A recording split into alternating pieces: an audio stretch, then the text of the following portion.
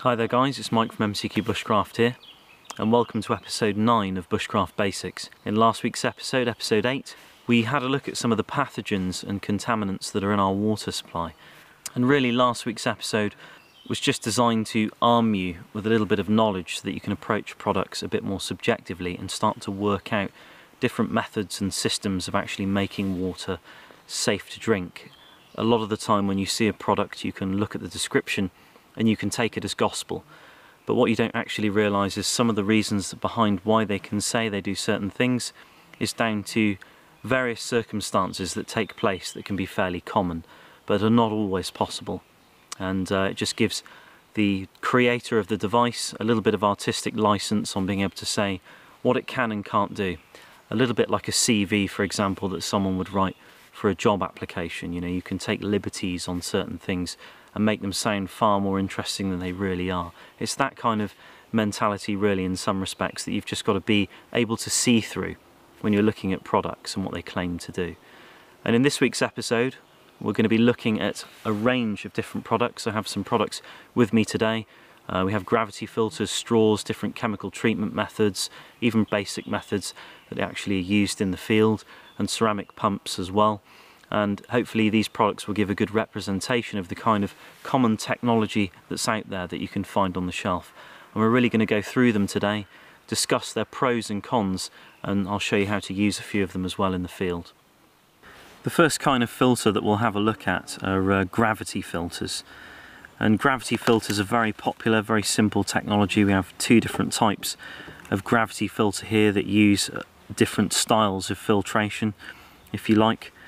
This one here is a very popular one, and the reason they call them gravity filters, you can have a body of water above in a container and it'll be drawn through the filter and clean water will come out the other end. So essentially they can be hung in campsites and used as clean water sources to go and collect water from, and they can be very useful in that context. A lot of them come with containers like this Sawyer Mini, and you can also have a straw on the end as well that goes into the container like this, and you can draw water up through it, so you can have an emergency supply of water that you can carry with you. But let's have a look at the Sawyer Mini. The Sawyer Mini is a very popular filter that you'll see quite a few people using in this day and age, simply because it's so small, it's so light, and it's got a good proven technology behind it, and Sawyer are a reputable company. This one here can filter up to 100,000 gallons of water, which is about 450,000 litres. So it has a very considerable ability to filter an awful lot of water for you, but that's provided that you look after it.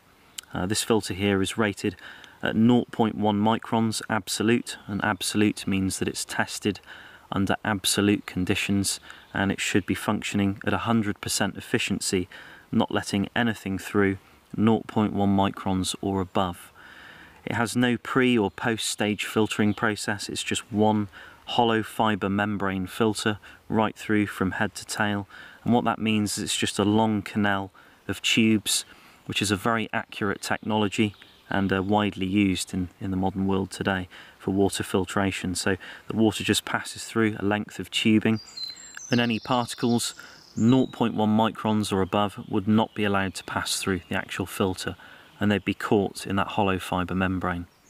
Another important feature about filters like this, especially with hollow fibre, is they require to be back flushed after use. And what that means is that once you've consumed water through, or contaminated water through either the bottle or directly out of a river, in whichever context you're using it for, you need to then back flush it. And what this filter actually comes with is a tiny little plunger that you can fill full of clean water, or even air if that's all you can use, and you can back flush the filter. And what that does is it's said to improve the life of the filter to up to 85%, because effectively what you're doing with hollow fibre is you're just catching loads of particles, and all those kind of small holes can be blocked up over time, and it reduces the flow rate of the filter.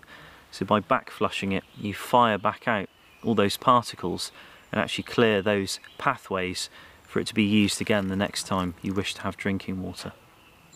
As we talked about, this filter doesn't have any pre or post filtration methods, and it has no active carbon in it, so the actual taste of the water won't be improved. It's not going to deal with pesticides or herbicides or reduce them in any way whatsoever unless they're bound to larger particles. It's not essentially going to tackle industrial compounds that might be in the water supply, again, unless they're bound to a larger particle that's 0.1 microns or above. So that's the disadvantage with a filter like this. If you're in a part of the country or in a part of the world where they're using a lot of herbicides, a lot of pesticides, there's a lot of industrial factories around, a filter like this probably isn't the filter for you, because it won't tackle those kind of contaminants that are actually in the water and reduce them enough for you for continuous safe drinking, which is a bit of a shame. If they added an active carbon element to a filter like this, even a replaceable capsule that went on the end, then it would probably be far more useful in an environment like that. But that's not to say that you aren't capable of making your own by using part of a plastic bottle and screwing it on the end there, if you do have this filter. At 0.1 microns, this filter is basically going to filter out quite a lot for you, quite a lot of the pathogens that cause a problem in the modern world. It's going to deal with things like E. coli, salmonella, cholera. It's even going to be able to deal with the spores from anthrax. It's going to be able to deal with protozoa like Giardia and Cryptosporidium. Even because of its pore size, essentially at 0.1 microns, it's going to be able to handle all of those things quite happily. And it won't be able to deal with viruses, but do bear in mind that a lot of these things can bind to particles in the water, bits of feces, bits of soil in turbid waters. So if you are concerned about those kind of things, then there is a possibility that a filter like this might be able to deal with the causes of some of those problems, simply because it will be able to filter out larger particles that things like viruses and pollutants will bind to when they're actually in the water. But I would not rely on this filter if that's a very common problem and at risk in your environment, because it's simply not geared up to deal with those kind of things. And also a very good point is when you're using this filter and you're drinking from fresh water, if waters are very turbid, so they're full of sediment, it's ill-advised to actually put this filter into the water and drink straight out of turbid waters, because you'll drastically shorten the life of gravity filters and filtration straws in that context. It's always advised that if you can pre-filter the sediment out of the water first, then do that, because you'll extend the life of the filter. This is a filter that I've been using for about the last 3 years, and it's almost at the end of its life. And this is the Webtex inline filter. Once again, very similar to the Sawyer Mini in terms of its design. It can actually be like the Sawyer Mini, put into the lines of a camelback or water bladder system, making it quite a useful filtration system if you're on the move and you only got time to pour contaminated water into your water bladder. The filtration capacity of this one is far less than the Sawyer Mini. It can filter about 1,600 litres, which is about 350 gallons. So it can't filter nearly as much at all as this Sawyer Mini here at 100,000 gallons or 450,000 litres. But this one's a pretty robust filter and it's got some good features to it. This is rated at 2 microns, so it's a lot larger than the Sawyer Mini in terms of its pore size, and it's a tortuous path filter. And what that means is, unlike the filter in this one, which is essentially tube, so a hollow fibre membrane, this one has a maze of infrastructure that the particle must travel through, so it has to go through lots and lots of little pores and canals, which essentially increases the ability for particles to get captured in the filter itself. One thing that Webtex say about this filter is that it contains pre and post filtration methods, and also EPA media, purification media, that will outlast the life of the actual filter itself. It doesn't actually state what that is or what it can do or what it's designed to do, but it does go on to say that this filter will improve the taste of the water almost immediately, remove things like pesticides, herbicides, other organic matter, solvents from industrial waste. So it makes you believe that this filter has some kind of active carbon element to it, and that might be the case. It's a very common thing used in filtration. If anyone's not familiar with active carbon, it's carbon that's been specially treated, and it becomes highly absorbent, incredibly absorbent material, and just for an example, 1 milligram of active carbon can generally absorb in excess of about 500 meters squared. So very absorbent stuff. It's not the only thing used in water filtration. It's not designed to remove microbes, but it is designed to remove things like herbicides and pesticides, and water that's been treated with chlorine will obviously instantly taste better once it's been through an active carbon filter. So it does make you believe that this might have an active carbon element to it. It doesn't say that in any of the advertising, and none of the information provided out there actually points to that, but it may be the case, which is a good sort of feature on the filter really. If this filter can remove things like, or reduce I should say, herbicides, pesticides, compounds that are really going to be considered toxic or pollutants in the water supply, then that's a fantastic feature of the filter, and I think it's one thing that this one has that the Sawyer Mini doesn't. But in terms of the kind of things that it's going to filter out, you've got E. coli, you've got salmonella, it's going to be able to deal with them. It's easily going to be able to do with protozoa, which are quite large, around about 5 microns, and this is 2 microns. And it does say that it can do viral causes as well. And what I think it means by that is pieces of feces and bits of soil, turbid waters, large particles that essentially viruses, bacteria and protozoa can bind to, even pollutants that would get caught in this filter.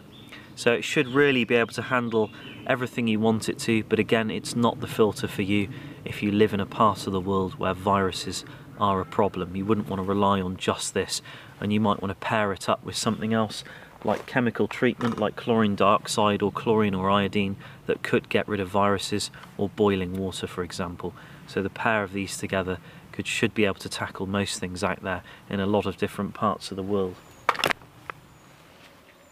Other types of filters exist with similar technology inside them. This is a life straw, and it's a very popular filter designed for emergency aid, and very useful bit of equipment actually, quite small really considering what it can do, and worth keeping one of these or of something of a similar design actually in your kit for when you really need water.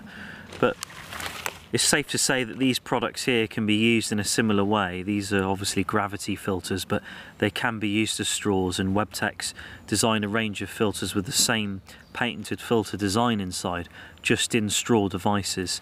So in theory this straw here can actually still function as a gravity filter, and I would just classify it in the same context in most cases, simply because it works in the same way, just you're sucking water through it.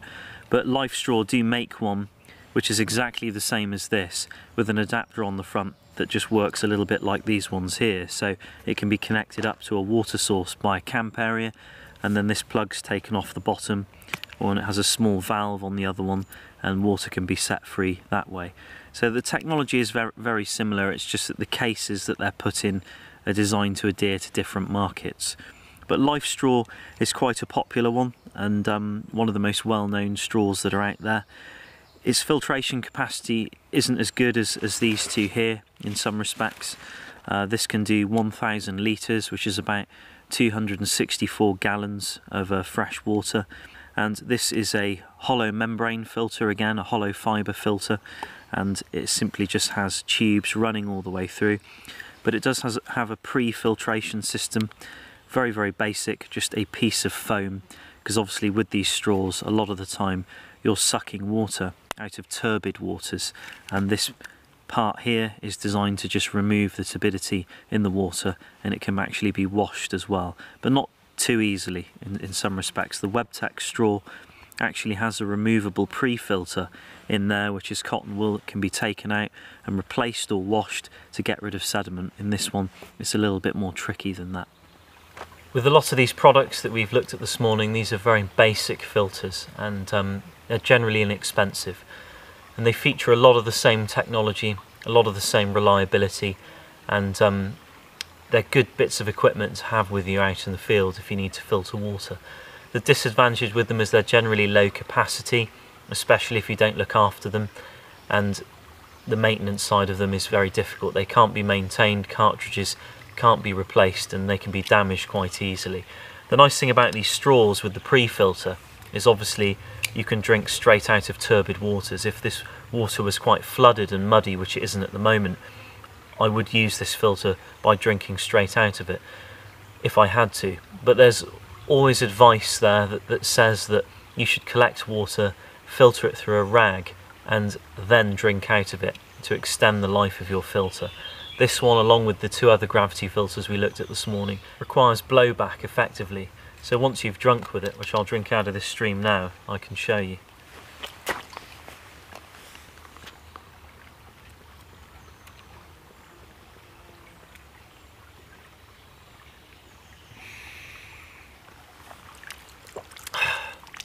So it doesn't take long for the water to actually start coming up through the filter. You just have to keep that pressure on. But it's actually pretty heavy now, and I can feel there's a lot of water inside the filter. So what it advises you to do is to blow back through it to clear the particles and sediment out, and obviously get the water out as well, so you can put it back in your kit. Easier said than done. And that's pretty much it. The only water remaining inside now is in this piece of foam at the end, but you should be able to get a bit of the water out of that by just flicking your wrist. There we go. This Life straw here, although it has quite a low capacity compared to some of the other filters we've looked at today and that we will look at, it's still very useful and quite a reliable piece of equipment designed for aid for people who need it. And this is going to be able to deal with pretty much everything you're worried about out here that could be pathogenic and make you ill. So things like E. coli, salmonella, cholera. It's also going to be able to deal with anthrax spores as well. It'll be able to deal with protozoa like Giardia and Cryptosporidium. But because it has no active carbon element to it, it's not going to be able to deal with contaminants that are in the water supply from herbicides, pesticides, agriculture, and also industrial solvents. So unfortunately, another filter would be right for you if those are the things you're concerned about in your area. You've seen some of the things that the Sawyer system comes with. It comes with this bottle, we have a straw, and we have the filter, and the plunger I don't have with me in the field today, but that's very good for forcing water or air back through the filter to push out any sediment. Water's a little bit better because it's going to move things up a little bit more. But in terms of what we do with the Sawyer, very easy system to use, and really for me just an emergency system. We've got a nice stream here, not turbid at all. It comes out of rock further up, so this is a fresh spring, and it's very clear. And with water like this, I'm not too worried about things like herbicides, pesticides and contaminants. There are other places that I go which I am worried about that, because they're near areas where there's a lot of farming and that I know crops are grown, and I've seen them doing spraying, and I know that that gets into the water supply there. And I'm always very dubious about drinking water from those areas, and mindful that I'm probably getting that kind of, I suppose, contamination inside my body. But then we do get a lot of that from the food we eat off of the shelf anyway, so it's best to minimise it as much as you can, but it is very difficult. It is very difficult. But this stream here is an ideal stream that I would drink from if I were out in the woods or the wilderness. I said in the last video I've drunk straight out of this stream, and I have, and I've not been ill. I've done it a few times, but I generally go much further up to where it's coming out of stone, out of not a wall as such, but a natural wall, out of the source, and it's really clean there. On its way down there is potential that things can get in, pathogenic bacteria, protozoa from animal feces, and other contaminants as well. But in this water here, really what I would do if I was going to approach this is I'd just collect it straight with my bottle and boil it on the fire, and that's generally what I would do with a stream of this quality. But if we were using the Sawyer Mini, for example, let's say we need some water in an emergency, it's really easy to do. You want to put a bit of air in the bottle first by blowing into it. You can always face it downstream so you can avoid sediment, but this is a very clean water. You can take your Sawyer Mini, pop it on your top there. Avoid getting any water around the mouthpiece there because of contamination. You can pop the cap off and drink.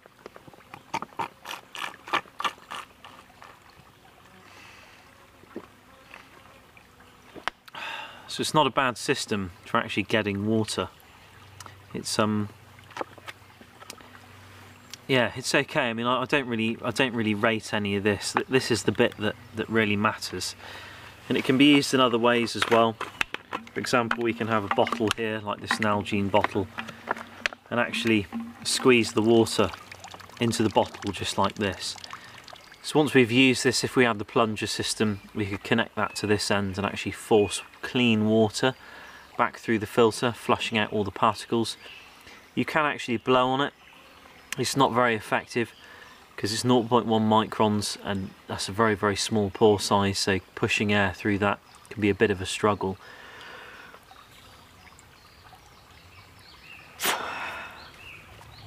But most of the water's actually come out of it. There we go. So really, you do want to carry the plunger part with you, and that'll probably make life easier, and that way you've got a bit more of a dedicated water purification system on you. But not bad, not bad. If you need clean water, it's a good option for you. But for me, it's more of an emergency piece of kit for a med kit. So we've had a look at a few gravity filters and straws, and those are very good budget systems to use if you're just looking for something to keep on you while you're out in the field in an emergency, or if you want clean water. A lot of the time I would use something like this as a permanent system for filtering water, and I'd put other systems around it. So this would be part of a camelback, for example, and then that setup would be something that I constantly use with dirty water, and use that to actually clean it. And the nice thing about a camelback as well is when you have the excess piping with some water in it, you can obviously then blow that back through. If you have this on your shoulder, for example, a bit of piping there with clean water in because it's come through the straw. By blowing back, you're putting that clean water back through the filter into the bladder, and that acts as your blowback system. And that way you can maintain the filter through a system like that, and it's a little bit easier, it's a little bit more self-contained. But cleaning an actual water bladder out is another story, and it does need a bit of maintenance when you're back at home and you're out of the field. There are different designs though, some of them very easy to clean, others a little bit trickier. Some of the older ones are quite tough. But let's have a look at a ceramic pump filter, because they can be quite good dedicated systems if you're always using filters out in the field to purify water. In here we have a Katadyn filter, and Katadyn produce some very, very good filters. You have Omnis as well that produce some interesting ones as well, and MSR. But Katadyn makes some very, very good filters. This is probably one of their better ones in terms of actual build quality, not function, believe it or not. But this is the Katadyn Pocket, and it's a very robust filter, probably one of the most robust filters I've ever seen, really. Built to last, has a lifetime guarantee, and really is an incredible bit of kit. It's all metal construction apart from this shell here, which is a very thick plastic. A lot of people complain about that and say it should be metal, but when you're up in the mountains and you're pumping freezing cold water, this being plastic here actually keeps your hands a bit warmer and makes it more user-friendly than if it was metal, and it would be freezing if it was. This is a ceramic pump filter, so you'll pump it like this.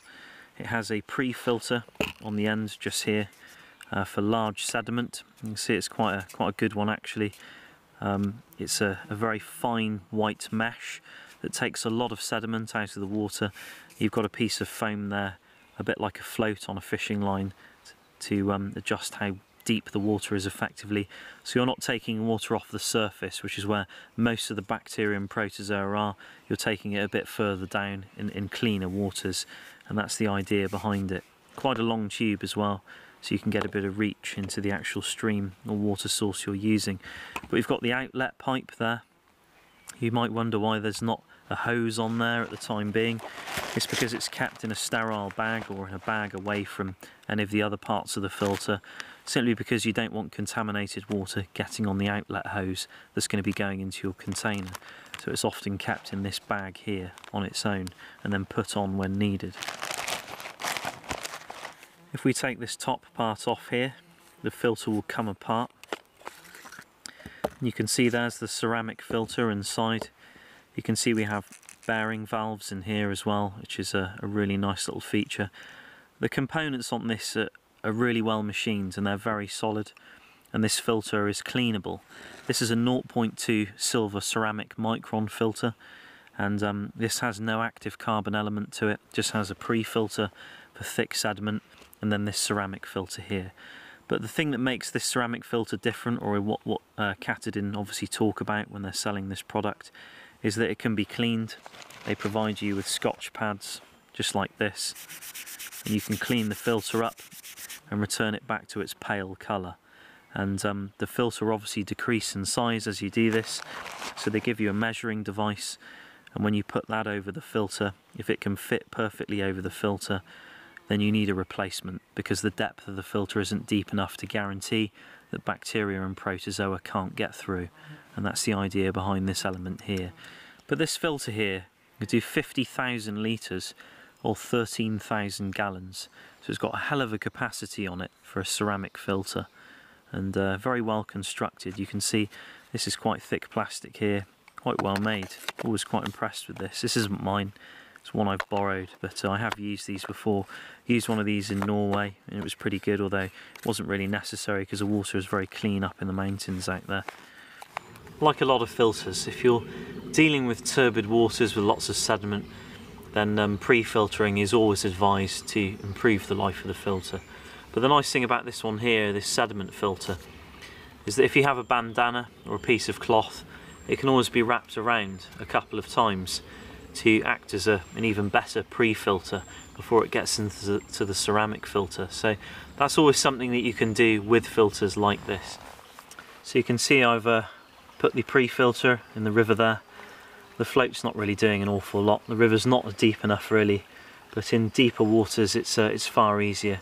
We're just going to expel about half a litre of water just to get rid of any ceramic dust, and this is a recommendation by Katadyn, and you have to do this with quite a lot of ceramic filters.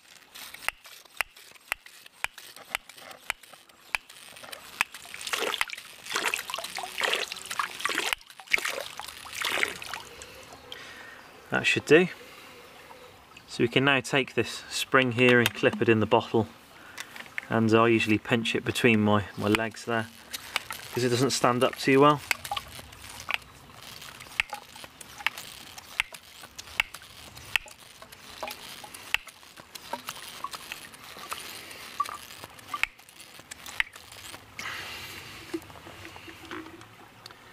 Once you've finished pumping the water out, you can take off the outlet pipe. This will be full of clean water. I generally pop that in a top pocket somewhere out the way, just so you're not going to get it contaminated by the water. Not that there's a big issue in this area here. Sometimes you can be a little bit overcautious with this sort of thing. And we can just pop this down, and obviously we've got quite a bit of water. We've got 600 millilitres of water there, and I was pumping the filter for probably about 30 seconds, so that's not too bad.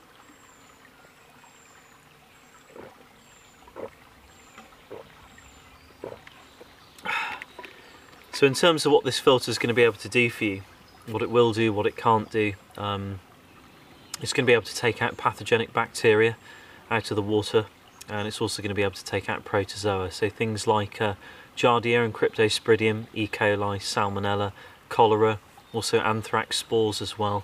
So anything in terms of, you know, the worry around pathogens is really neutralised by a filter like this. It's going to be able to do quite a lot for you out in the field. It's very robust, so it's for long-term use. If you carry a spare filter, then obviously you've got something that will last you a very, very long time. Downsides are it's quite big and heavy, and there are smaller filters around that can actually have a bigger capacity and are simpler to use. But it really depends on what you're looking for. This is really a long-term filter, and quite a good one as well, lifetime guarantee, very solid. But what it won't do for you, it has no active carbon element to it. It can't remove things like industrial solvents, pesticides and herbicides, and other sort of pollutants from the water supply. So if that's a problem for you, this isn't the filter for you, because you're only going to have to run it through an active carbon filter to actually get rid of that, and it means you'd need another filter in the field with you. So not really a sort of jack of all trades in that respect. I think the Katadyn Combi is a better filter than this. It's cheaper and it has a ceramic filter, but on the inside of that it has active carbon, and that will actually take out herbicides, pesticides, industrial solvents and other toxins from the actual water supply, other organic compounds that are in the water. So that's actually a better filter than this one if you're worried about herbicides and pesticides. But again, this filter is not geared up for things like viruses. There are special filters out there that are cheaper than this actually, that will deal with viruses. One of the soya ones is much cheaper than this, and that will deal with viruses for you, and is designed for virally high waters, so it might be a better option for you to look at. But if the virus is bound to a piece of soil or a particle, then this filter here will obviously capture that particle and stop the virus going any further if it remains on the particle, but not a filter designed for use in viral waters, unfortunately. We've got a range of chemicals here, and this is certainly not all of them. There's a very broad range of chemicals out there used to disinfect water, and some are more effective than others, and it really depends on cost and a number of other things, and whether they get issued and who they get deployed to. But one thing that's missing from here, one of the main ones, or the most common three I call them, is iodine, which we'll talk about at the end. But we have chlorine here, which is a very common way of disinfecting water. We also have chlorine dioxide, which is a far more efficient way of disinfecting water. And we have neutralising tablets, and neutralising tablets are designed to go with the chlorine, and they make the water more palatable, so they effectively take away that swimming pool taste and smell of the actual water, which isn't too pleasant when you want to have a lot of water and rehydrate yourself. But let's talk about chlorine dioxide first, because it really relates back to chlorine and iodine. Chlorine dioxide tablets are available from a range of companies really that they put their branding on. This is Life Systems, and Life Systems come in this little box. They're quite nice actually, protects the tablets, and we've got up to 30 litres of water, treatable 30 litres of water in this container here. And chlorine dioxide is probably the better side of water treatment with chemicals when you're out in the woods and you're carrying tablets like this. It's really protozoa that's a problem when you're talking about things like iodine and chlorine and chemical treatments of water. Iodine, not very good for long-term use, has adverse effects on the human body, and it's not very effective at all at dealing with cryptosporidium. It's moderately effective, or low to moderate effect on giardia, but not particularly good at dealing with cryptosporidium, and not good for long-term use either. Usually comes in droplets or in tablet form. You have chlorine as well, which is a far more common method of treating water. Again, not particularly good at treating protozoa. It has sort of low to moderate effects on giardia, and not very effective at all at dealing with cryptosporidium. Iodine and chlorine are both very effective at dealing with bacteria and viruses, so this is why I talked about earlier about pairing up something like chlorine or iodine with a water filter.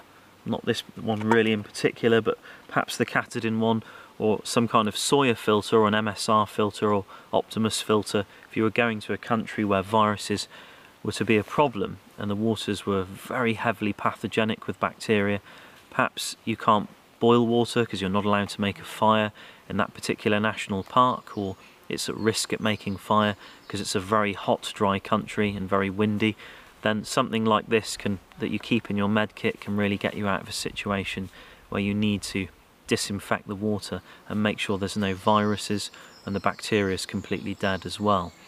But if you are going to go with tablets, I would recommend chlorine dioxide as a far better way to go. Its effects against protozoa are far better than iodine and chlorine. Chlorine dioxide is far more effective at dealing with giardia, and it's a little bit better at dealing with cryptosporidium. I wouldn't say it was 100% because it isn't, but it's just more effective at dealing with cryptosporidium. So you've got a far better chance really of getting purified water if you're combining methods like this, or you've just got this, for example. but again, very good at dealing with bacteria and viruses. I would always keep these in my med kit if I was travelling abroad to a country where I was suspect about water and unsure about what I was going in for to deal with. So we've had a look at a range of technologies and their limitations and what they can do, what they can't do. And a lot of the products we've looked at today represent almost like a common standard that you find out there on the shelves of the most common products that you get. And just having a bit of a basic understanding about what's in the water and what can actually filter it out or neutralise it allows you to then look at filters in a new light. I've met people who have gone out and spent a huge amount of money on a Katadyn pocket, and they think it's doing everything. They think it's removing herbicides, pesticides, contaminants and all sorts of things out of the water, and then until you talk to them about it, they realise that they were wrong and the filter doesn't actually do everything they thought it did, and that they just bought it thinking that because it was so expensive and well made that it was doing everything, when really a cheaper filter could have done more than that for them, anyway, for them. But for wilderness expeditions, a filter like that is very good, obviously. But also knowing how to pair products up together. If you have med kits on you in your packs, you're travelling into the wilderness or you're going abroad to countries you're unfamiliar with and what their water quality is like, having some tablets, some chlorine dioxide tablets, having a water filter, maybe a small one like a Sawyer Mini, inside your med kit can ensure that you have safe drinking water. So you can understand how you pair those products up to produce safe drinking water for you, especially if you can't make a fire. Obviously fire is one of the best ways of disinfecting water. We did talk about it in last week's episode. There are bacterium that aren't killed at 100 degrees C at boiling point, but it's incredibly rare to encounter them, and you wouldn't have to worry about them if you're out in the wilderness. But boiling water is probably the most efficient way of disinfecting water, but it comes with its pros and cons. If you're moving through a lot of territory, you don't want to be stopping all the time, and boiling water is something that you can do quite happily around a camp, and something like this is very useful alongside boiling water and those kind of basic skills you use in the field. And this here is a millbank bag, and millbank bags are sort of like glorified rags really, used for taking sediment out of water. So I've placed the millbank bag in this stream here, and this stream is pretty shallow. You can see that can be a bit of a disadvantage with a system like this, because deeper waters it's far easier to use it in. You've really got to squeeze it, get all the water soaked into the canvas. You can disturb the bed of the water and get lots of mud everywhere, but that's not really a problem, as this system will obviously get rid of that like it's designed to. But when you're trying to fill it up, it can be difficult in shallow waters because you really want to be filling it past this line to the top. But you can see I've only filled it up part of the way. So if you have a steel container, you can assist the millbank bag. And you may think, but I'm contaminating my container. Well, if the water's going to be boiled in this container anyway, then it's not going to be contaminated. So it's pretty easy to fill up. This is why metal containers are quite versatile and useful. And this system goes together quite well.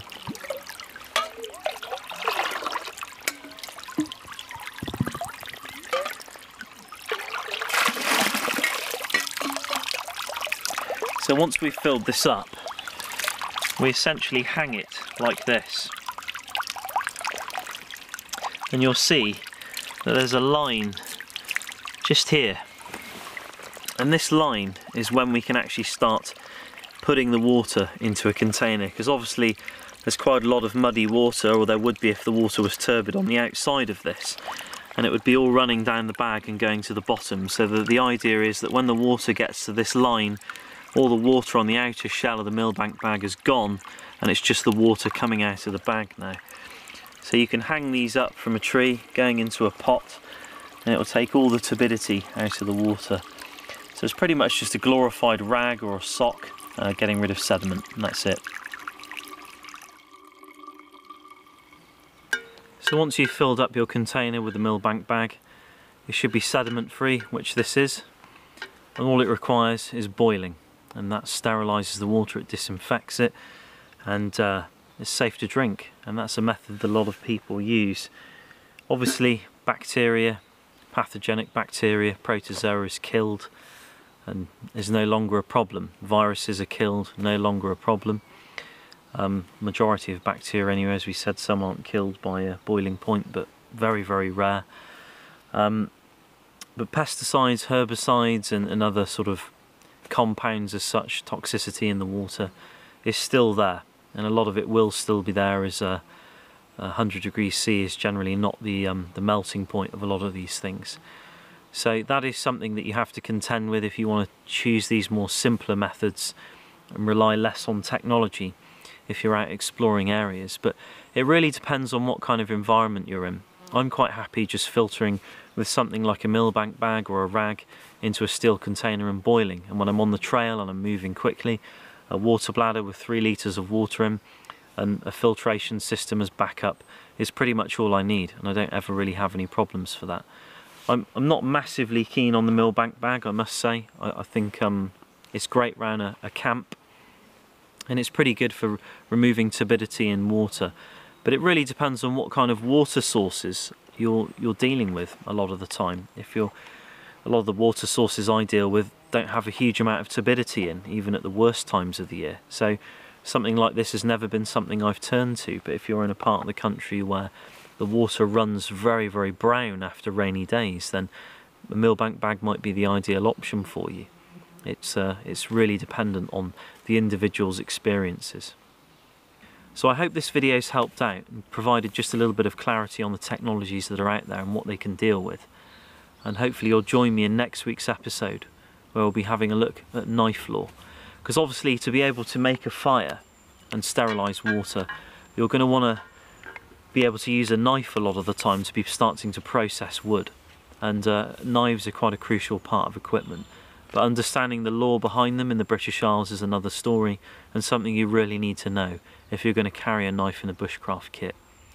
So join me next week on episode 10, where we'll look at knife law. But for the time being, have a look at the links in the description to various products, and obviously other things out there that can better educate you on the sort of things that are in the water and what products can do what, and other videos as well that can help. Thank you for watching, and I'll see you next week on Bushcraft Basics. Take care, guys.